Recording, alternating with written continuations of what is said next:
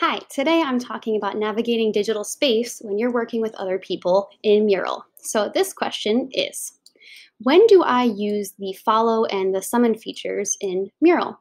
And I'm going to use some help from my anonymous creatures, the owl and the goat, today in this session. So let me bring their screen up right here. There we go. And I'm going to go ahead and answer this for you in 60 seconds or less. Try my best anyway. Ready? And go. All right, so summon and follow are basically a way for you to say, I want you to see what I'm seeing in a mural. So follow is really great because anybody can follow anyone else or can be followed. So a participant can say, hey guys, I want you to see what I'm seeing. And so they ask me to follow them and I'll get that little notification to head on over to see what the anonymous owl is looking at. I can also kind of go and say, hey, what are you working on over there?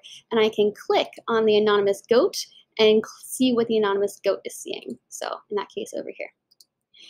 Now, a great way to prompt people to do that is to say, hey, if you want to be followed, just ask, can you follow me so you see what I'm seeing? And people will kind of get used to using that behavior. All right, probably gonna need a little more time for summon, so I'm gonna add a minute. All right, so summon.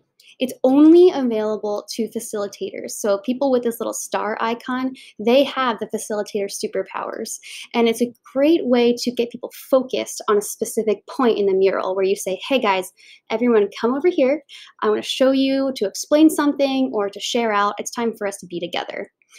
And so I'm going to summon people right now. So I'm summoning everyone. And you can see that here in this view, the anonymous owl is now pulled over to see what I'm seeing. I always like to warn people in the meeting before I do that because it can be a little bit jarring, but you can see this creature is following me.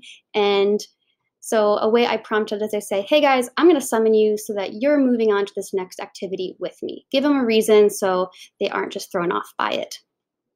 But yeah, that's pretty much it for summon and follow. Follow, anyone can do it. Summon, it's a facilitator superpower to bring focus to a meeting in a visual way.